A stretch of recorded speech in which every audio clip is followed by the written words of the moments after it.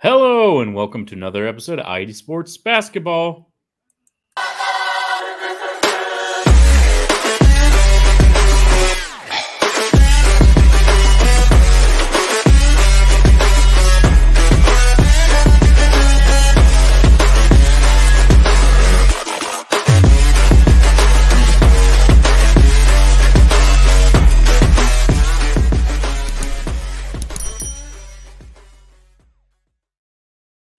Hello. We are back. You got Kilroy.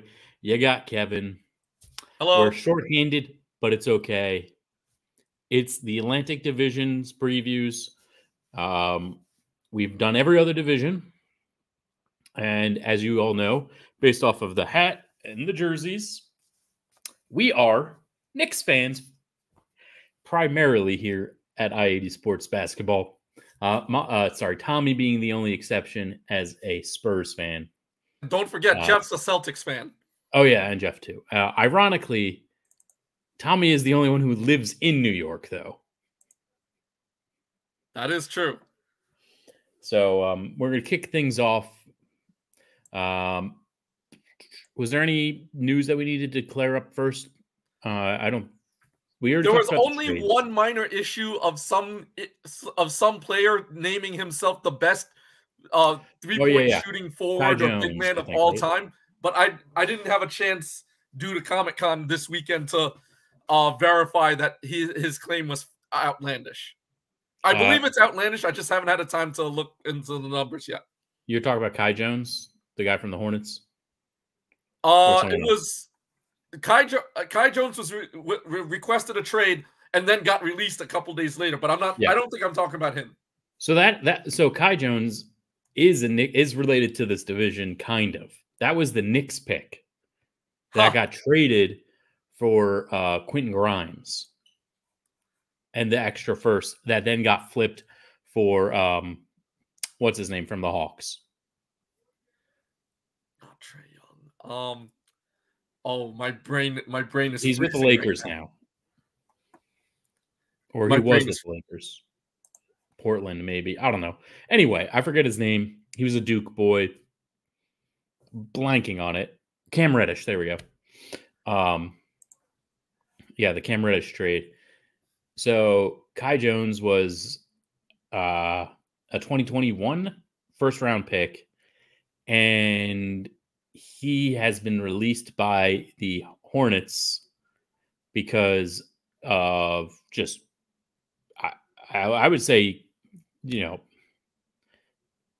detrimental. Like he's so clearly there's something wrong with him mentally, right? We can all, say that he's not mentally healthy right now. He needs some sort of help. I'm guessing here that that someone reached out to him about it.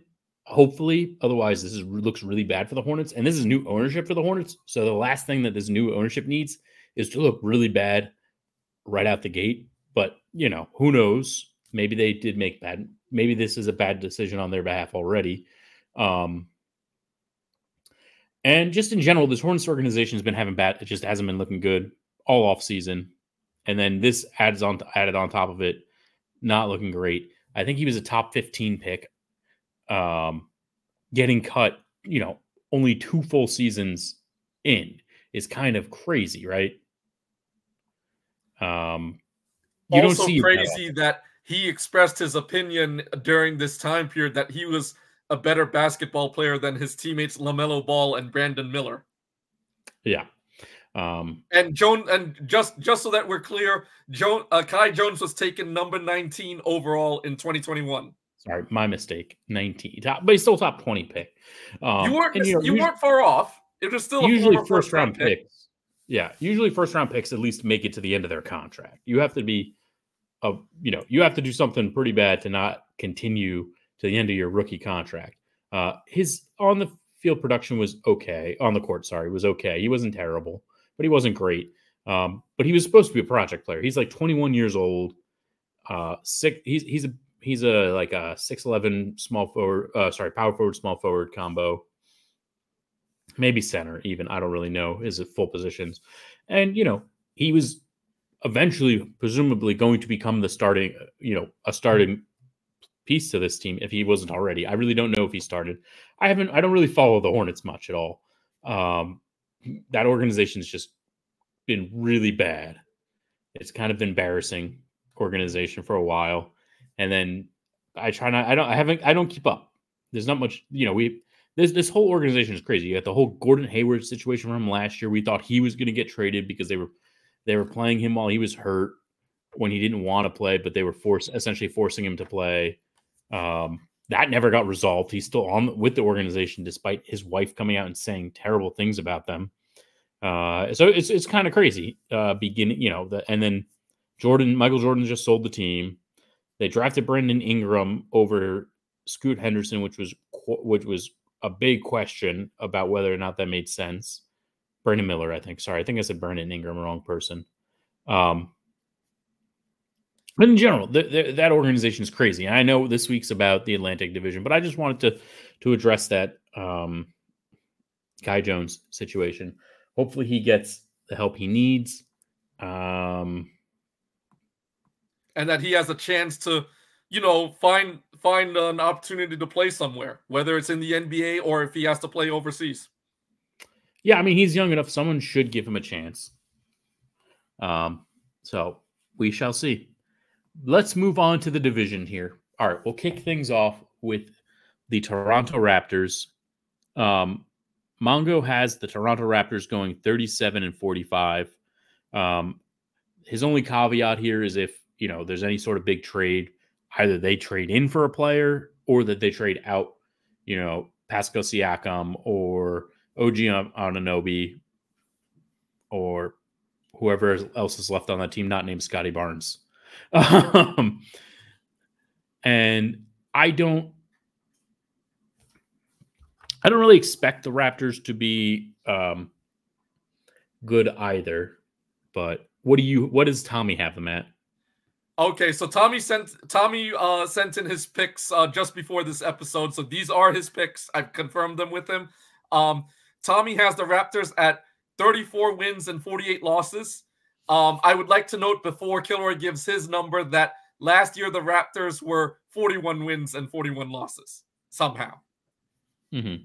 That's right. They were 500. And I have the Raptors going 38-44. Obviously, they got worse with losing Fred VanVleet. They didn't really fix that situation. This team just is a bunch of 6'9", 6'8" guys who are talented, but not necessarily suited to be playing together. They have a good coach, but they fired their coach, didn't they? I don't know who their new coach is. I don't know. I don't have much confidence in this team. I do expect someone to be traded at some point. My guess is it's going to be OG Anunoby, just because because Pascal Siakam's contract I think is too big. I think OG's is a little bit easier to trade. And they just have too many. They have such a block at that 4-3-4 combo forward with OG, Pascal, a conglomerate, Scotty Barnes. They traded Precious Anua, but he was there at one point. It's just hard to tell who's able to do this and who can't for this team. My son wants to come in and give his opinion about the Toronto Raptors. So he's got his dinosaur shirt on too. He thinks the Toronto Raptors are going to be bad as well. Right, Aaron? The Raptors are going to be bad? Yeah.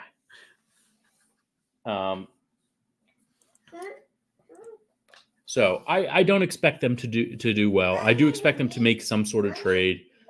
I think 38 wins for me, 37 for Mongo, and Tommy's 34 are all relatively close. That if they break 40, I think they go out and make a huge trade, something unexpected, like going out and getting James Harden. Don't worry, I don't expect James Harden to go north of the border. Since Kilroy was unable to pronounce this head coach's name, I'm going to give it a shot. Otherwise, if I mispronounce it, apologies to Mr. Darko Rahakovic. Oh, bless you. That is your Toronto Raptors head coach who replaced Nick Nurse in the offseason. Mr. Rahakovic, if I mispronounce your last name, I'm sorry. I have not heard it pronounced before. Anywho, my number is the same as Tommy's. I've got them at 34 wins. Somebody has to be a bottom feeder in this division, and I believe that would be the Raptors. That's fair. That's fair. I thought I graded pretty hard on the teams. Well, you'll see the rest of my division's pretty tough. Okay. But yeah, not everyone, but I was tough on one particular team that I don't think anyone else was hard on. Are we moving on to Brooklyn? Yeah, let's move on to Brooklyn. Mongo has the Nets going 43-39. He has no notes whatsoever about them, but I'm not surprised about that. This team was a good team last year. What was their record last year? 45 wins and 37 losses. That makes sense. They didn't, again, this division is getting better in certain aspects and worse in others. The whole basketball is, I think docking 2 wins from them makes sense to me. Kevin, what does Tommy have them at? Tommy has them at 36 wins and 46 losses.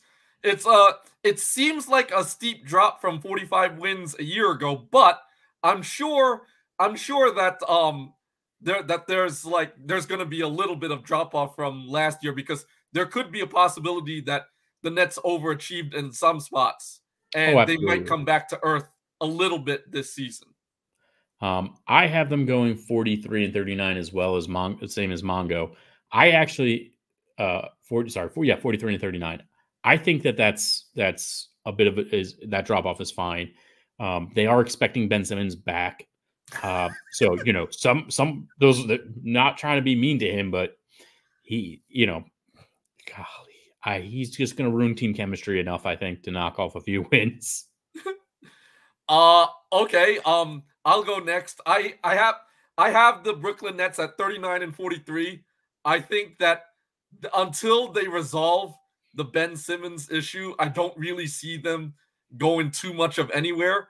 Maybe they'll sneak in maybe they'll sneak into the 10th seed if they're lucky, but I kind of doubt that. And they're not, in my opinion, like whether they're the 10th seed or out, they're not really going to make any noise as a true legitimate playoff contender until Ben Simmons is gone from this team, because you just cannot depend on this guy.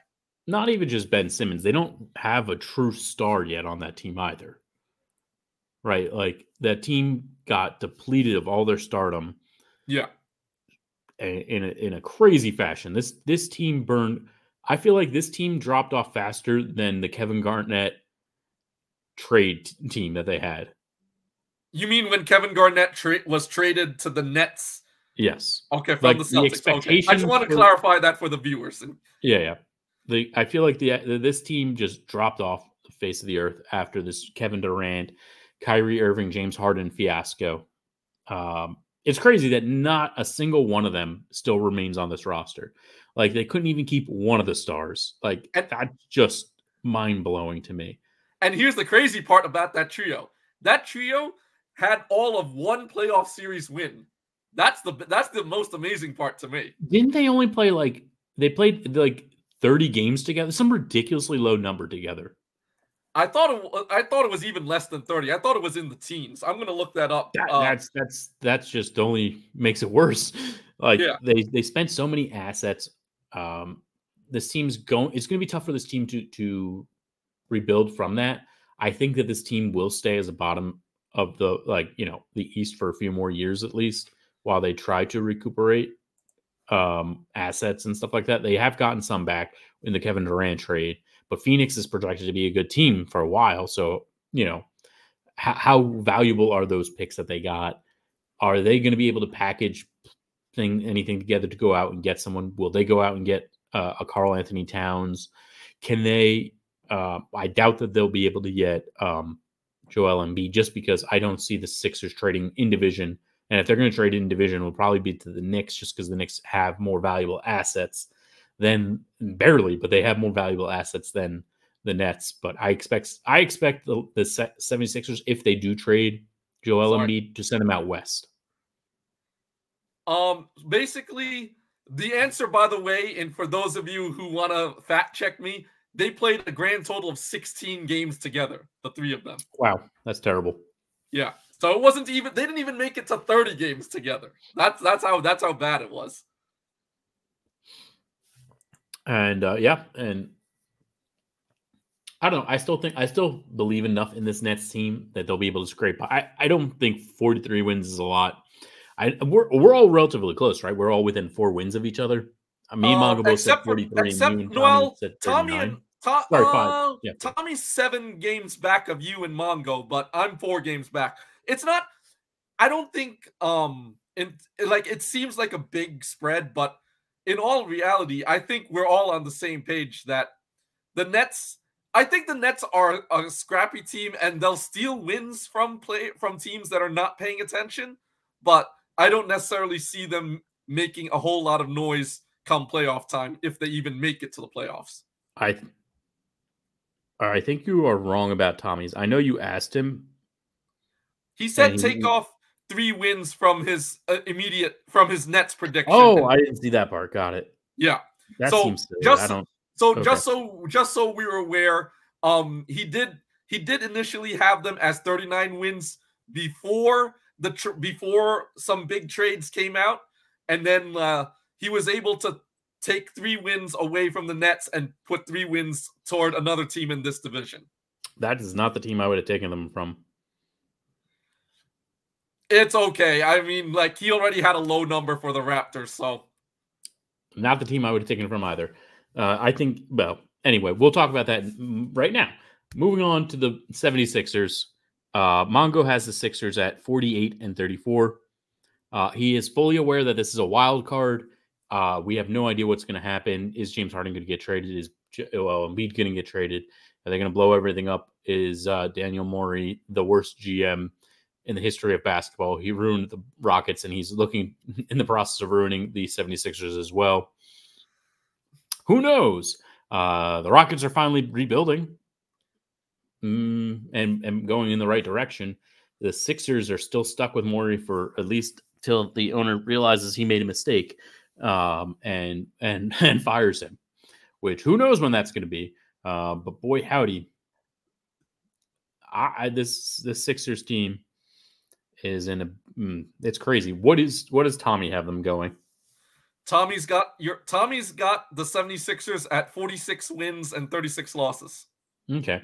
Let's hear yours, because mine, like I said, I graded pretty harsh, so I think I should end be the last one to say my 76ers. All right. So I had the 76ers at 50 wins and 32 losses. The reason, and by the way, for full disclosure, last year they had 54 wins.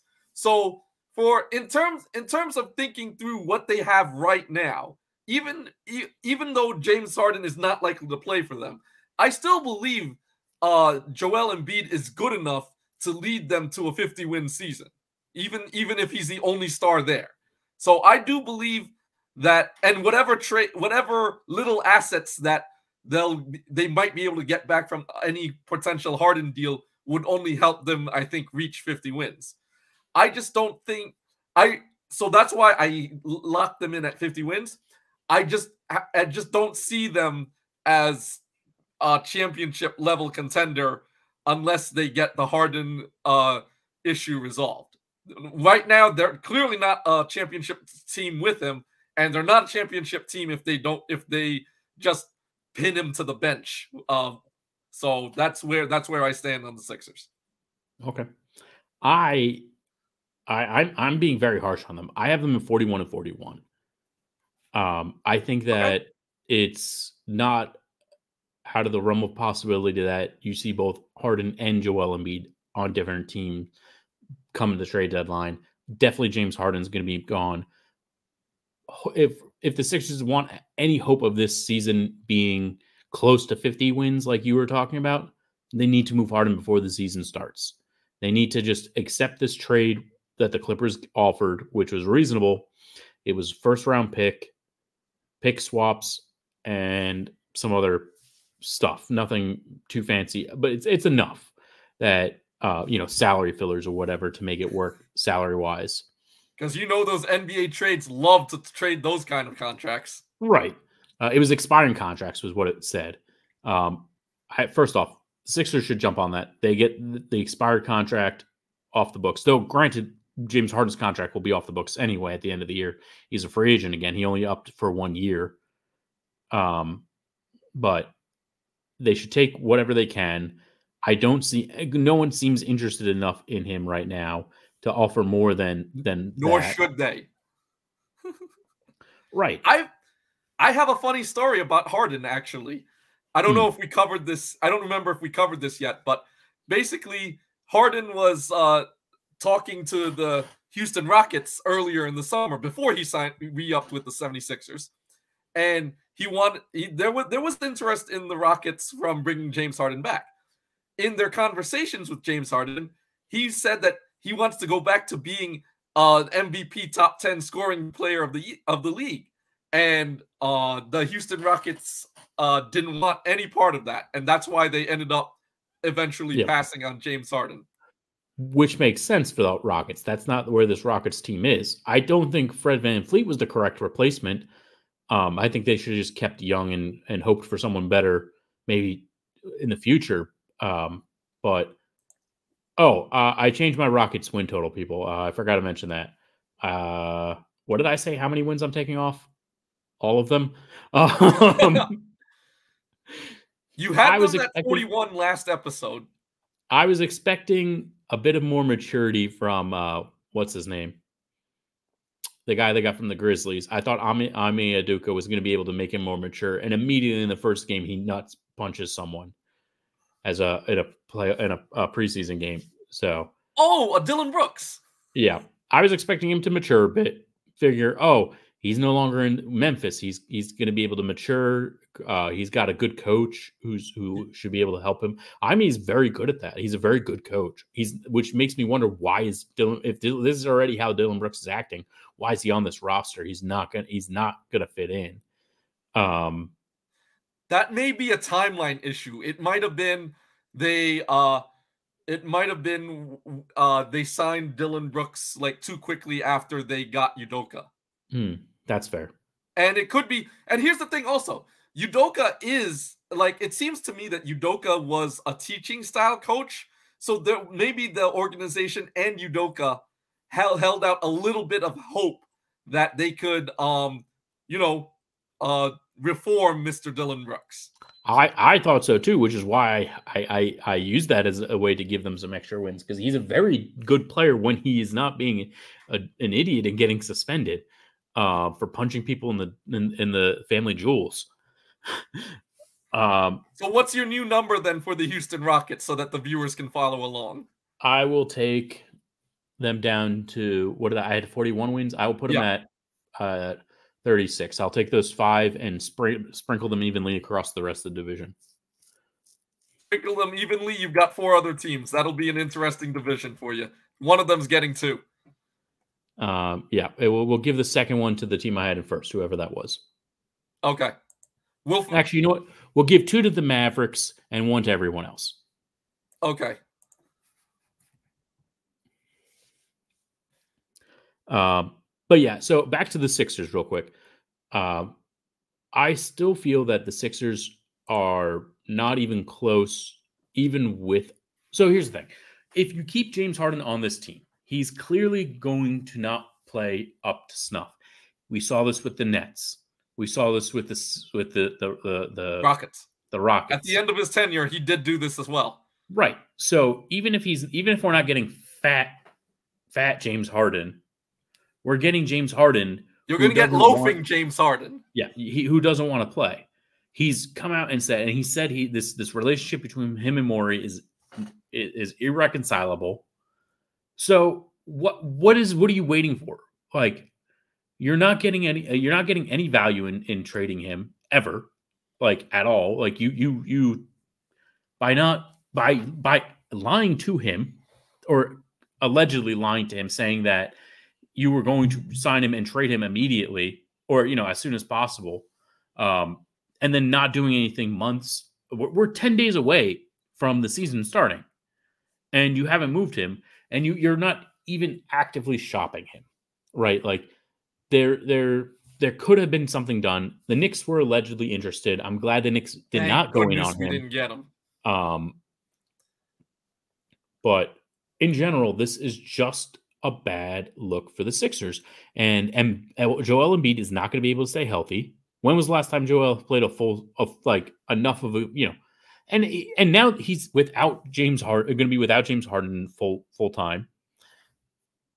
Tobias Harris is not really great. Max Izok is up and comer and is going to be good. This team is just Joel Embiid at this point. And eventually it's going to, break him down physically and mentally. And I think eventually you're going to just see him demand a trade, especially once James Harden's gone. And they probably won't get any talented player in return. It is just going to be for essentially a first-round pick and pick swaps. I have your Joel Embiid answer. 1, 2, 3, 4, 5, 6, 7, 8, 9. In his 9 seasons, the highest number of games he played in any of the seasons was 2021-2022 when he played 68 games. So there you go.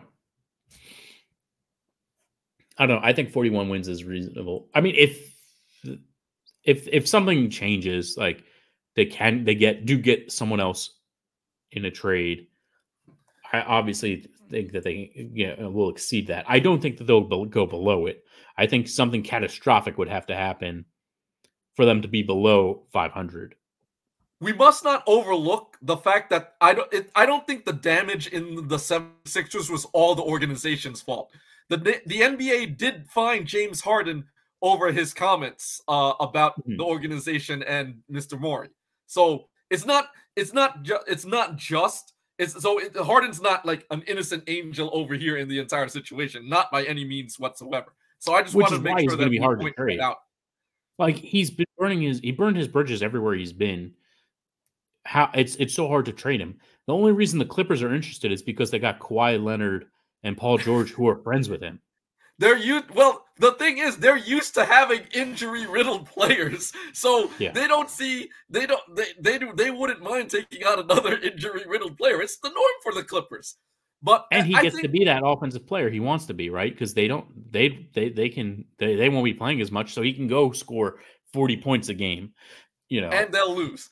But the funny thing is that I think in this situation where I think the organization, the reason they didn't move on the Clippers deal or any other deals that might have offered is they're still holding out to that little thin stretch of hope that they acquire an all-star player in return, which I don't see anyone in their right mind doing that. Does Terry Rozier count? Nope. I don't even remember the last time Terry Rozier was an all-star. I don't think he ever was. Maybe he was like an all-star replacement at best. But yeah, I don't see it happening.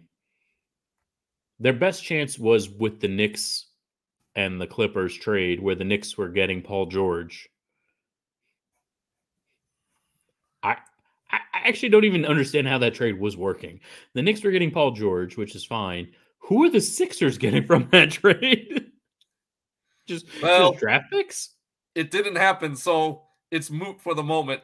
Maybe if there's time later on, I'll take a gander to see if I can find that. But that's over and done with for the Sixers. I agree with you that they should try to trade Harden as soon as they can, but I think the biggest problem is now. I don't think anybody's willing to trade for him now.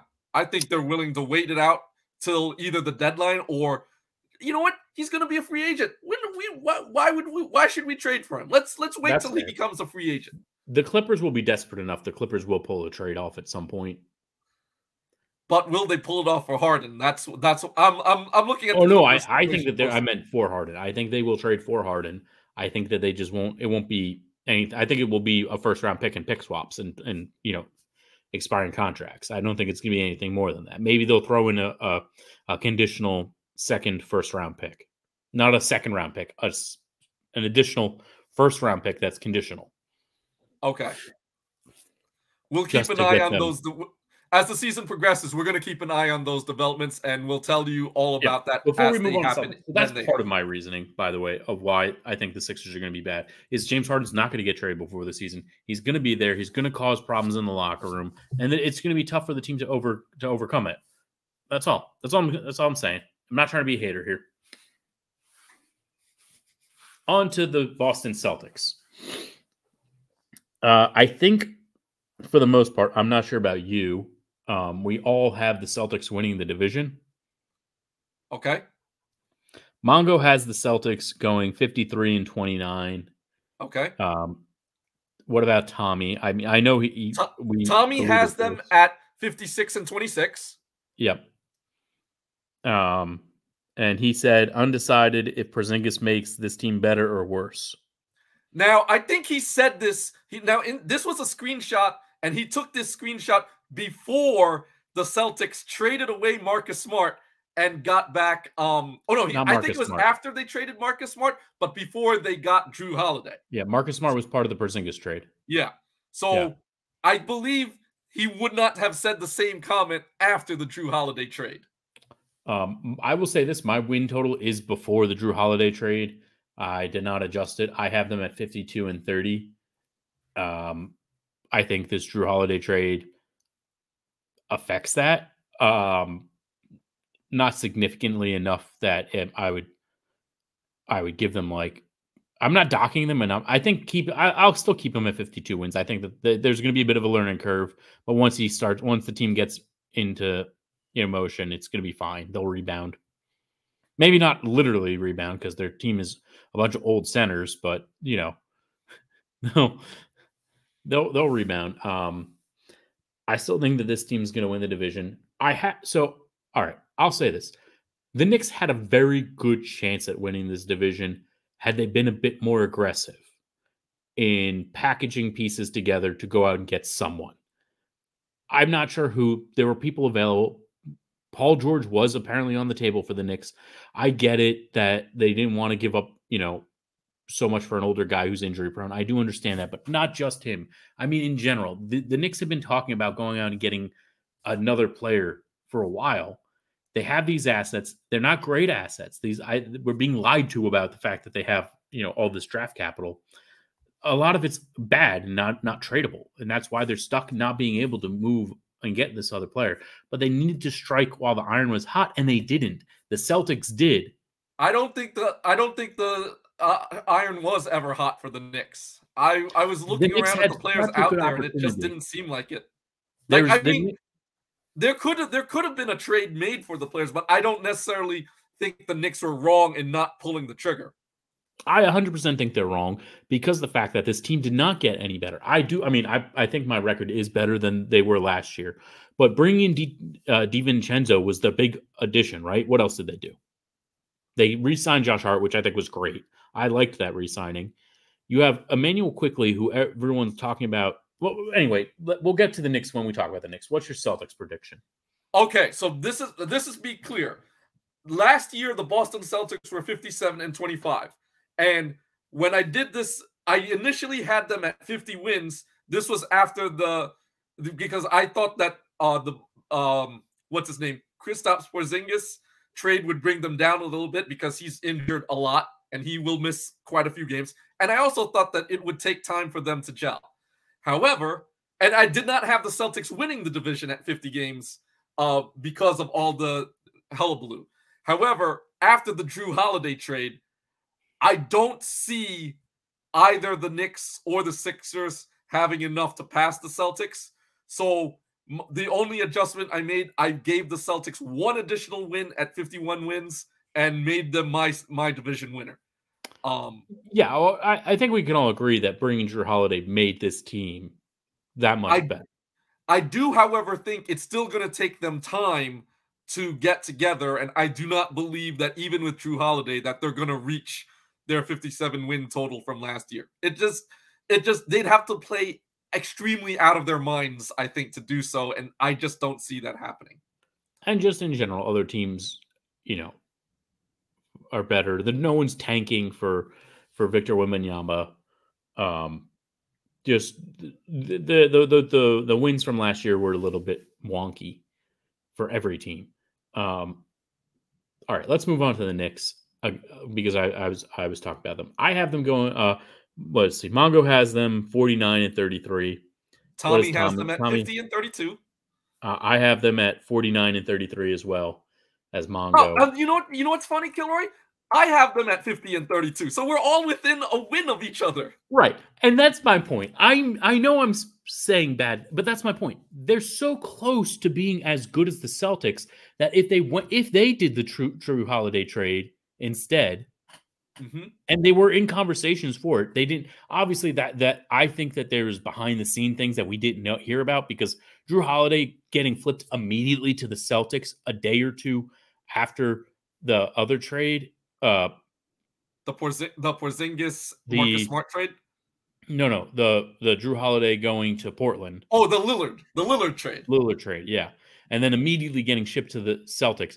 I think there was some back channel talking, because the Knicks are a slow team. The Knicks, we know that they're very, very slow and methodical with doing the trades. That's why the Cleveland Cavaliers thing fell through. That's why the Paul George thing fell through. That's why all the trades fall through. Is the Knicks are very slow and methodical with their trades. They don't want to just do a trade. They want to make sure they're getting the value that they feel is in return, which is great. You don't want to just throw everything away. We used to do that all the time, and that's how we ended up with Eddie Curry. So I am happy that the Knicks are trying to be smarter with their trades. But at the same time, they've had opportunities. Last offseason, they had a chance to get Donovan Mitchell, and decided, and they may have a chance after this offseason. Don't forget, he becomes a free agent, and rumors are he's not going to re-sign in Cleveland, and he wants to be a Knick. So the odds are of him being a Knick is high, other than the fact that Knicks don't have salary cap. They have to figure that out, and a glut of guards. Right. Well, so obviously, I know you love Emmanuel Quickley, and I think he is a good player. But he does not fit on this roster, unfortunately. He's not starting. That's not the only problem. He also wants to start his own team eventually. Right. He wants to be a starter. He's currently the sixth man. He's not going to beat out Quentin Grimes. They play two totally different styles. And with Brunson and Quickley, it's too small in the backcourt. Right. And, and the Knicks don't want to do that. You're not going to pay your sixth man $100 million to come off the bench. You're not. You're just not. It makes no sense for the Knicks to pay him that money. Everything I read on the internet from Knicks fans is, the Knicks got to extend Quickley. They got to extend Quickley. Yes, I like Quickley as a player. I think he's very good. I don't think the Knicks. I think the Knicks need to move him so that he can go get his best chance at being a star in the NBA. Get him a chance to be a starter somewhere. He's not going to be able to start with the Knicks, and especially seeing Brunson, let's be honest, once he's eligible for an extension, is probably going to get one. Yeah. He's not moving anytime soon.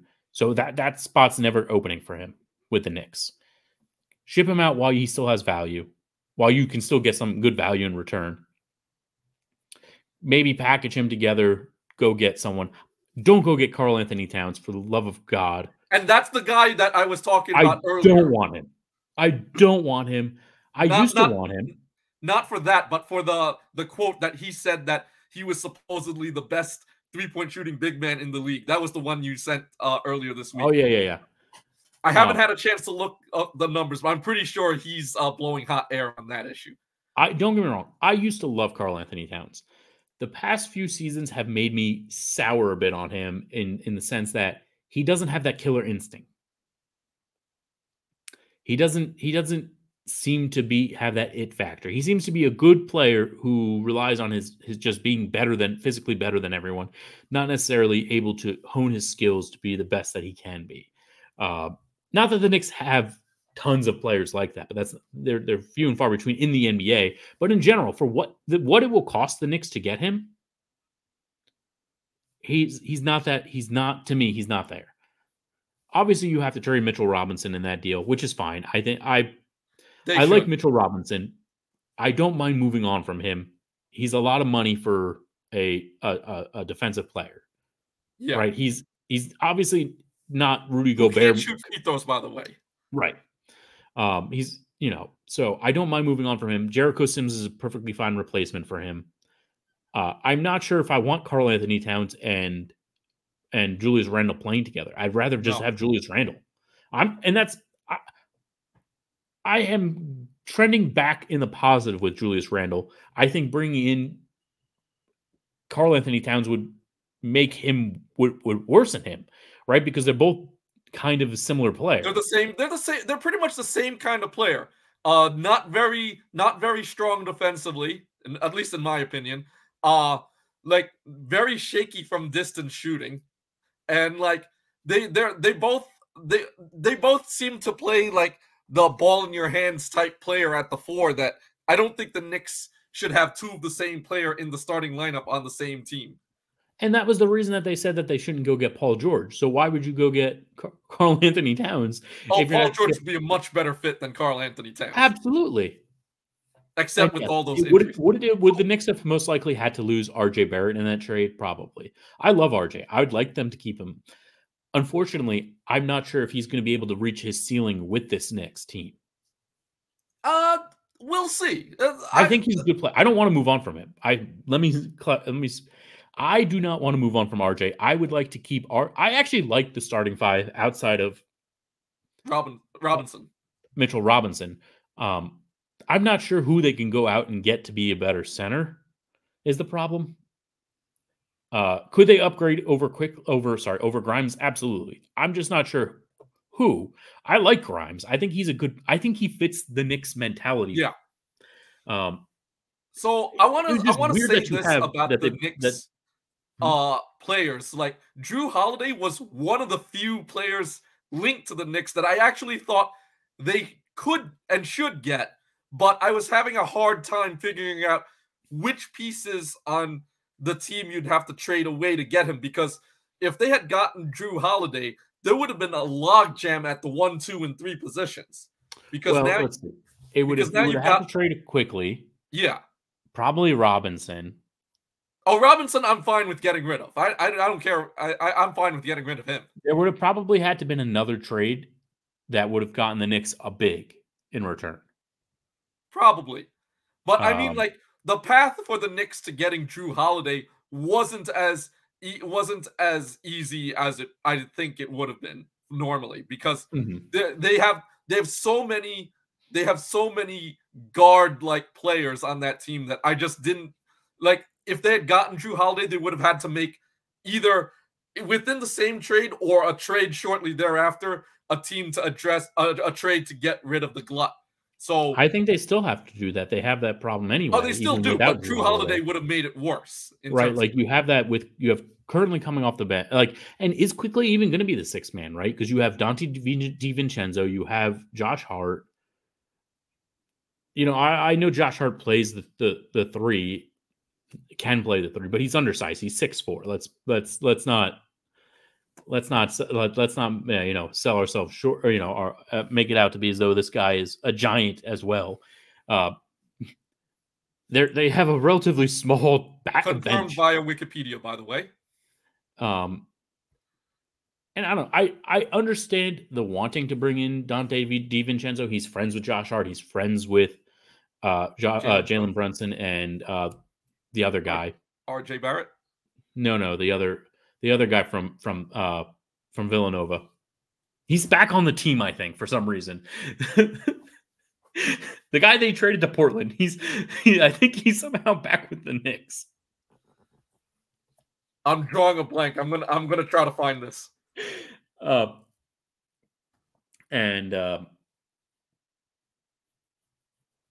They want the other guy too, but they're not going to be able to get him. He's with the Nets, right? The only other player I could think of is it Bridges. The guy is Bridges from the Villanova. I'm drawing a blank. I'm looking this up. Give me a second. Oh God, okay. I clicked the wrong. Whatever. In the meantime, though, I would like to go back to my 50 number while you're looking this up. Mikal Bridges. The Nets are not trading Mikal Bridges to the Knicks. They're not. So I thought that prior to the Drew Holiday trade, that the Knicks did have enough to win the division in a three-way tiebreaker with the Celtics and the Sixers. I thought the Celtics had dropped far enough that prior to Drew Holiday, they could win the division. Because my initial calculations, and I did send a picture of them to the text group so they can confirm this, I did have a three-way tie with the Knicks winning the division. After the Drew Holiday trade, I just don't see the Celtics falling all the way down to where the Knicks, who, by the way, just a spoiler, just so you guys don't forget, the Knicks won 47 games last year. So my guess of 50 wins for them is an improvement from last year. And I thought that before the Drew Holiday trade, that was enough to win the division. With the Drew Holiday trade, no, it's not. So I just wanted to throw that out there in case people are wondering. Time will tell. I don't even think I expect the Knicks to do a trade this year. I mean, other than maybe trying to figure out a way to move quickly, but other than moving quickly and maybe trading Fournier, I don't know. No one wants Evan Fournier. We'll see. Let's wait for the trade deadline and let's see what cooks up. You never know. Yeah. I mean, obviously, if the Knicks could end up if the Cavs just fall off, the Knicks could end up getting a great bargain deal on Donovan Mitchell. I don't expect that. I just don't want this to be a situation where they trade for Donovan Mitchell just like they traded for Carmelo Anthony and they gut the team for the trade. I don't think that's the thing that I'm worried about. I think they got Evan Fournier they can trade and quickly, plus the draft capital, maybe a few other, whatever player pieces here and there to fill the salary. I mean, no offense, I'm not heartbroken if we have to trade Dante DiVincenzo. Sorry, Dante, you're not, Donovan Mitchell. But I'm just saying that, like, the reason, right. Just don't gut the team like you did with the Melo thing. But the Melo thing was just a totally different situation. Yeah. Like, anyway. I wasn't against acquiring Carmelo Anthony, but I was at the time I was like, he wants to come here, he's gonna come here. Wait 4 months, you'll still have all these players, and then you add Carmelo Anthony.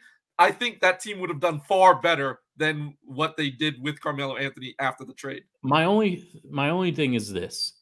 The Knicks, the only thing is this. If they did what you're talking about, they needed to trade Wilson Chandler and Danilo Gallinari anyway, because they both played the small forward, which is what, at the time, Carmelo Anthony was playing. But I didn't think they needed to trade both of them, plus I think they traded two other players. The trade was ridiculous. They gave up way too much to get Carmelo. My point is, if they they were able to sign Carmelo right in free agency instead. Yeah. Well, you have to trade both of those guys away anyway to fill out the rest of your team. Well, not necessarily. I think they could have kept one as a backup. I do agree one would have to go, but I thought one could stay as a backup because I didn't think they were starter level players anyway. And it seems like time has pretty much proven they weren't starter level players. Well, Wilson Chandler's not in the NBA anymore, and Gallinari's recovering from injury. As usual. It seems not usual. That's the wrong European. wrong 6'10" plus big European big the Knicks drafted in the top 10. It's okay. We'll straighten out the story at some point. Thank you all so much for watching and listening. Remember, like, share, subscribe, comment down below your predictions for this division and why the Knicks are definitely going to be the second best team in this division. We will catch it next time. If I can find the button. There we go.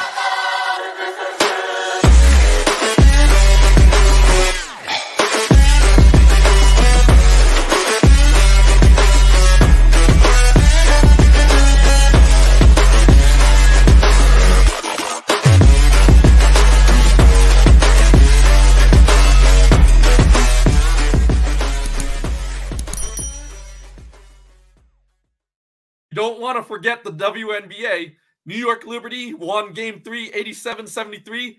They now trail the best-of-5 series 2-1. I was going to say that too. Come on, Liberty. Bring New York a championship.